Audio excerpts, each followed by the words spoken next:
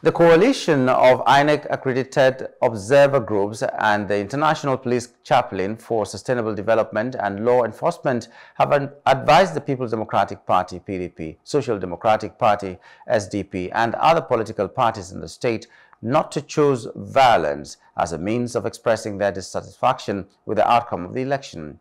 The groups at a different news briefing conference headed by Head of Mission Dr. Udensi,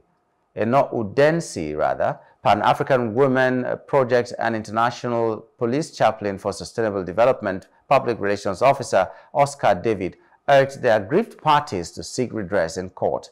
According to David, who spoke on behalf of the international group, sustainability of social peace is crucial for the Ondo State governorship election.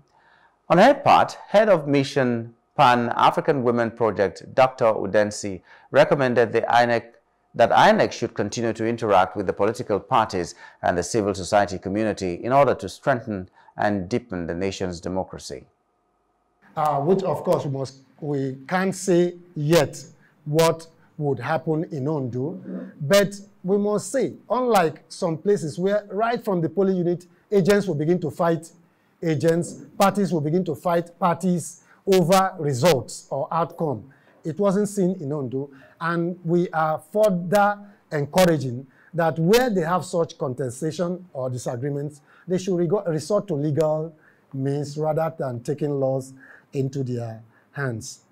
More intense voters' education and mass sensitization by both electoral body, that's the INEC, and political parties should be made.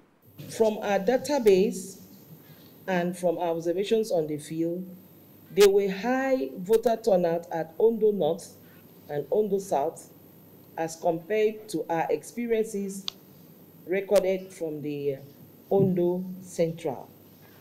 Generally, we observed that the turnout at this election was low as a result of poor voter education, and which had brought us to a ratio and the statistics of only 24% turnout.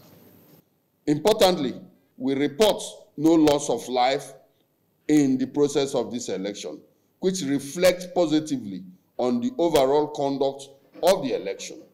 We would like to encourage those who lost in this election to be bold and exhibit the spirit of sportsmanship by congratulating the APC candidate who has won landslide across the 18 local government areas. Which, of course,